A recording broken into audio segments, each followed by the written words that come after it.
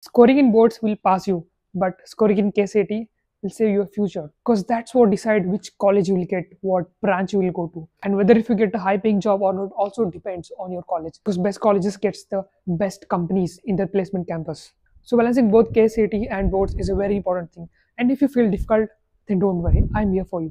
Because I myself scored 100 out of 100 in mathematics, in boards, and also in physics. And in KCET, I got 135 marks. And recently, I got graduated from MS Ramaya College with the highest package of 30 lakhs a year. So you can definitely trust me. So the first thing coming to the boards, just imagine it's the easiest exam in your life, because it is the easier one. See, I've gone through all the previous year papers, and one thing I got to know is they repeat a lot.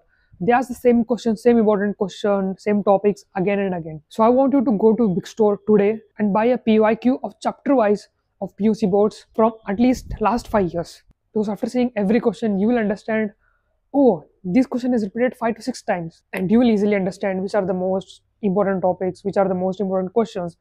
And in physics and mathematics, I have seen there's the same question with the same formula, just with the different values. So don't much stress on it. And coming to the languages like English, Hindi, or Kannada, whichever language you took, you can easily cover them within just 2 to 3 days before exam, right?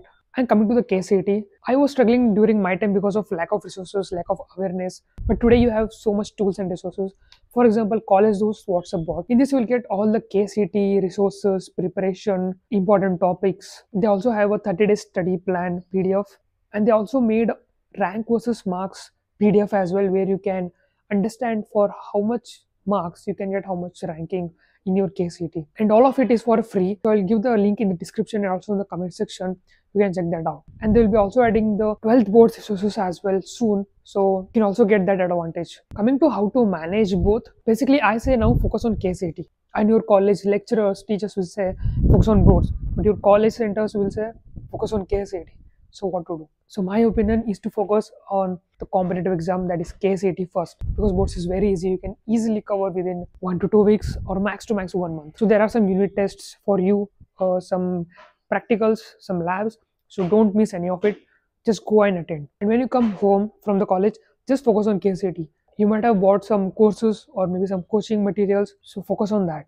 And as you will complete all the KCET one, the boards will automatically get easier.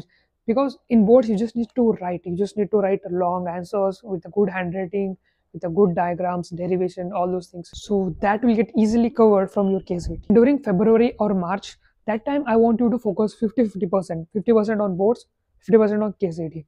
Because your boards exam will be nearer. And even if you get less marks in languages, then don't worry. Because in KCET, they consider only physics, chemistry, maths.